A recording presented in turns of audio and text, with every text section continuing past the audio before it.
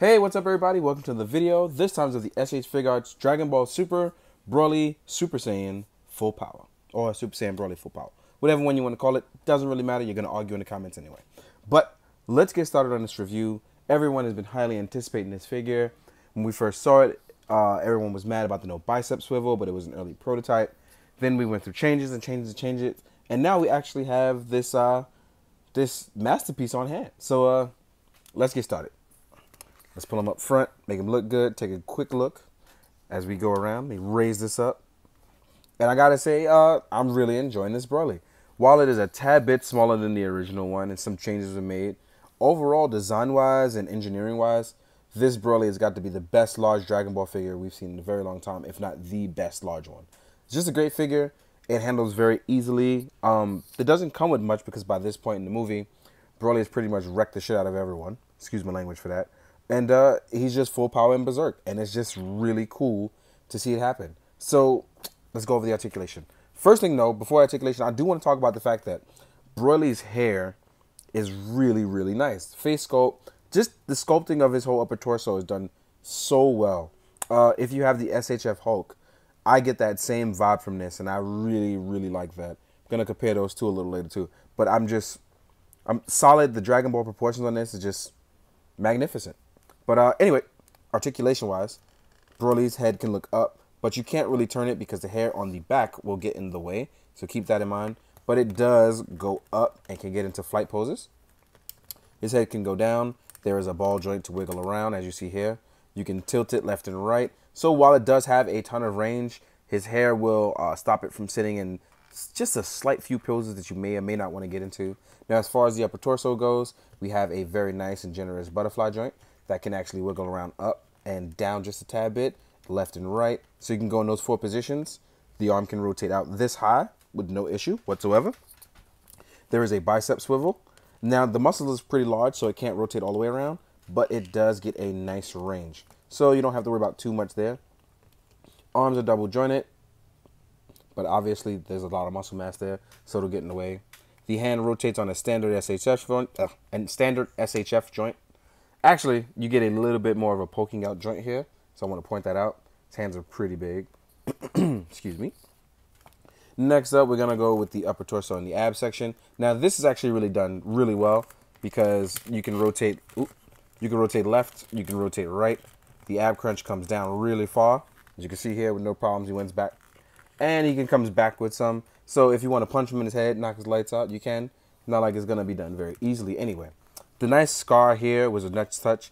It is actually, I know people actually say a lot about how they don't do shading anymore, but engineering-wise, we actually get something a lot more greater for this piece. So I guess you can do, well, a lot of times people paint things themselves anyway to make it perfect. So if you take the time to paint it yourself, you can add all that battle damage and scratch stuff that you want, because for more engineering, you're definitely getting the bang for your buck movement-wise. You also get a lower articulation crunch. So it actually rotates a little bit more down there as well. So you can actually get into really cool poses outside of just power posing and stuff like that. You know, obviously you got your yelling pose, which looks really great. But then you want to do some other cool stuff. It's totally possible with this Broly. So let me see you, let me do a quick flex with him real quick. One of those things that I do like about this that I'm going to get into actually is the simple fact that Broly actually has soft plastic on his animal's mane. Forgot his friend's name already, but Broly can do actual other poses than just standing there. So this is actually done really well. So as far as the legs go, and I want to talk about the pelt or the skin of his friend, this can actually rotate up because actually there's a nice little joint here for the back to rotate it back. And it can sit comfortably in a raised pose. This is actually soft plastic, so you don't have to worry about it really breaking. And it's done really well. I thought it was going to be hard plastic, which is the thing that I was worried about. Not at all. As you can see, Broly here also uses 2.0 technology, I want to call it, not 3.0. But the leg can go back really far. The leg can go forward. So Broly can actually kick up. And it's really done. It's really done nicely. There is a thigh swivel as well that rotates out left and right. Knees are double jointed. So Broly can actually crouch down very well. And the pelt, even though it's in the way, actually rotate this back down. And even though the pelt is in the way, I don't think Broly really suffers from it. And it still has very nice ankle pivot as well. So if we're talking about movement-wise, this Broly has a lot more range than his predecessor, with the exception being that the hair will get in the way long range. So you'll technically always be looking down. So that's one of the drawbacks of that. But Broly being such a big, magnificent piece, I'm willing to be okay with that little sacrifice. We also get a very nice ankle pivot. Rotates side to side, in and out. It's strong as well, too. And there's a toe pivot for his big old feet as well. So like I said, it's one of those things where big piece, but the little things that you sacrifice actually look well. And I don't really mind him looking down as well, because also, with that being said, he's not going to look up to many other people either. So I don't think that's too much of a worry. I think outside of Hulk, or Apocalypse, or Onslaught, or other big characters that you may get, there's not many that he's going to actually look up to. As you can see right here, I have to actually constantly adjust the camera because he's such a larger-than-life character. So just keep that in mind. So Broly doesn't come with a lot. He doesn't do much besides pummel Goku and Vegeta most of the movie, and then Frieza for 2 hours. So there are open palm hands, which you'll get. You can grab enemies with this, but this is not like the grabby version. This is the more open palm action version. You can use these for ki blasts, defending yourself, many other things. Speaking of that, you can actually rotate Broly's arms to a front defensive position as well too. So you can take the defense as well. Let's keep that in mind. Now these are your grabby hands.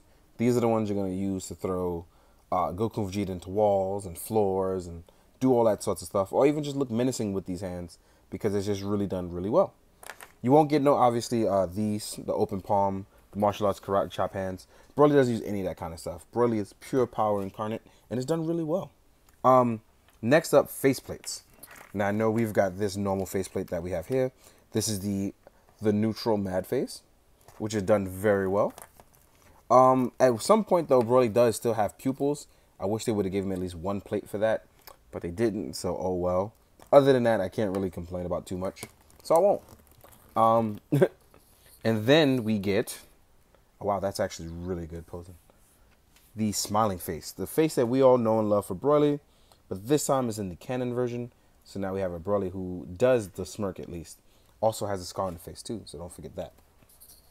Last but not least, we have the yelling head, which is done very, very well. I think these heads are all done very well. Actually has a new feel to the plastic since Boo. This one is a little bit more soft in the face as well too. I like the feel of the new plastic. Very nice touch. Now, real quick, we're going to jump into the size comparisons for Broly. Being as he's a larger character, I'm going to compare it to a few Dragon Ball characters and a few from other different lines.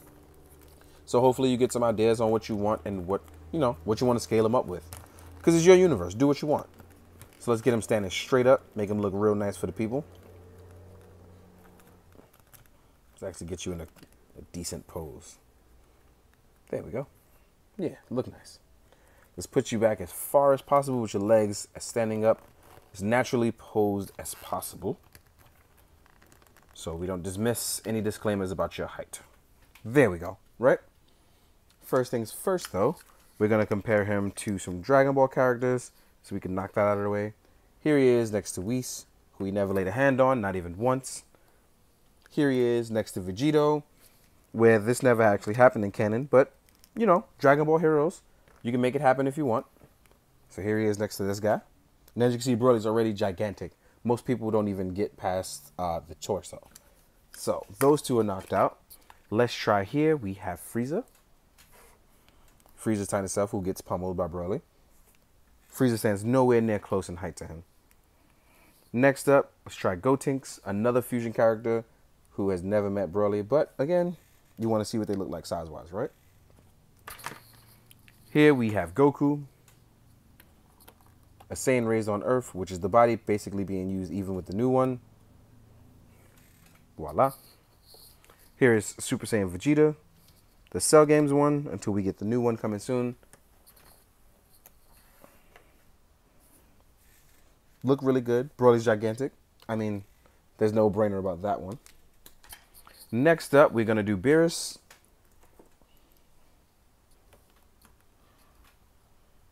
Who's the Destroyer of Worlds. And last but not least, Gogeta himself. Now I have Gogeta posed down in already a cool pose because I was messing around with him. But let's stand him straight up so we can see that Gogeta, who fights him at the end of the Broly movie, looks like next to him. And obviously they are clearly outmatched in terms of height, but they look absolutely great next to him. I think these larger-than-life figures always do really well when they go up against smaller characters to show just how insurmountable it is, and I really like that. So I think they all look good height-wise. I think Broly's a really good height. But last but not least, for those of you who always want to see what that is like, here he is next to his counterpart. And as you can see, the previous Broly is gigantic. His proportions are out of control, and it's crazy. But it's still the Broly a lot of us only know and love. But imagine if this Broly had this level of engineering. It would be crazy cool, right? I just think that the shoulders now, looking at it, maybe a little too big, but I think he was drawn that way. Maybe that, I can't remember as a kid. But even now, as I look at it later, this wild interpretation of him was the way he was actually done. So that's pretty cool. But looking at the new one, gotta say this is the new go-to that I am very much enjoying. So there's that. Now we're gonna get into some size comparison for other lines, and the reason why that is because, again, these are your universes. You never know what you're gonna mix it up with. So here's Broly next to the Hasbro Lightning Collection White Ranger. Here is Broly next to Mezco Blade. And as you can see, Broly's still gigantic over other lines, domestic or not. A Marvel Legends Spider-Man. An SH Figuarts Kamen Rider Kuga. Who these guys stand zero chance against. But I do want to talk about the Broly real quick. The Broly with Hulk, actually. And as I was saying, not many other characters are going to scale in terms of him in terms of height. And Hulk is that character. And as you can see, they share a little bit of love with each other in the ab section, or the ab and the torso section. And the reason why that is because it's obviously not the same team working on it, but it's okay to share ideas and technology. And I can definitely see from Hulk getting Broly to finite version for Dragon Ball working out. And I like that. I like that when ideas are shared, you actually grow and become better for that. Hopefully a lot of other lines can take an example for that and continue to do it. Last but not least, an articulated Icons Ninja and a 1000 toy synthetic human to wrap things up. As you can see, these guys are also tiny. Not like much of it made a difference, but I just wanted to show you. In the meantime, guys, I hope you enjoyed. I hope you found it informative.